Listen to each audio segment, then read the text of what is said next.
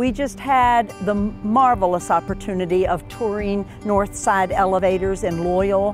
What an innovative small business that has been here since 1948. Third generation business owner. My brother and I own this business, and he has a son who's our CFO, and I have a son right now he's our mill manager. As far as accounts go, we have probably close to 525 accounts. We feed approximately 77,000 cows.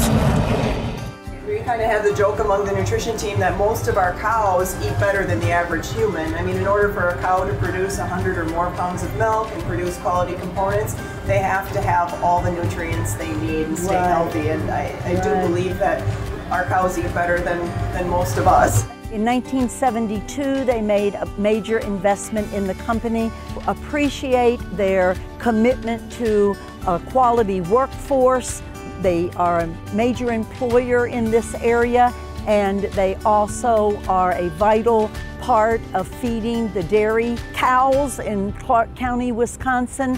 And we so appreciate their investment in the community and for what they contribute to the agricultural community.